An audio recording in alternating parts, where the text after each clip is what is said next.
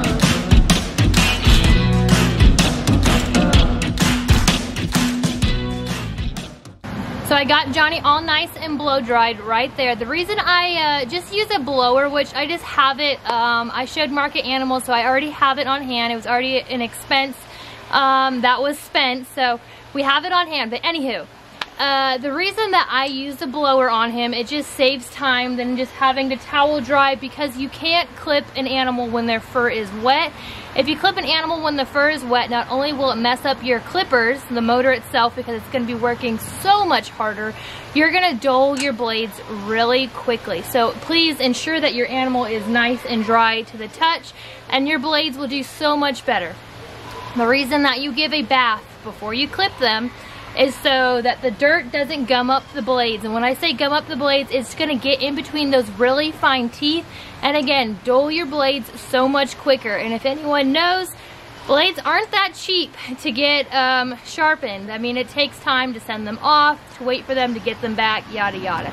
So that's just one of the reasons why we bathe, clip, and blow dry, or bathe, blow dry, and then clip our bucks. The blade size that I am using on Johnny this evening is a 4FC blade.